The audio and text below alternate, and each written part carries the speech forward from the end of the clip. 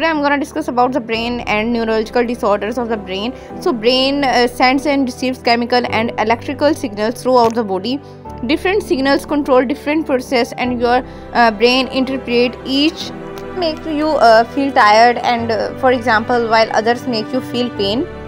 So first I am talking about the epilepsy. Epilepsy is diagnosed in older adults. It's sometimes from another neurological issues like a stroke or a brain tumor that can be related to genetic abnormalities, prior brain infections, parental injuries, or developmental disorders.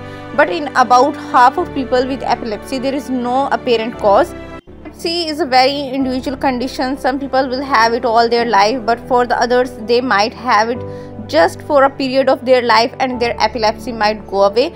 So for some, epilepsy is a long-term condition.